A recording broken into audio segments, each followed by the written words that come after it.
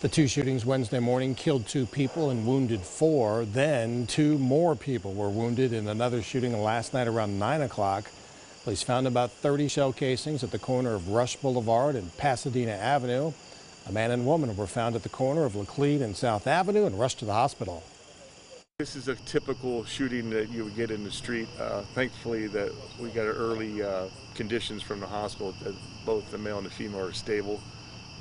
So that's a plus, but hopefully we get some cooperation from them and we can figure out what this is all about.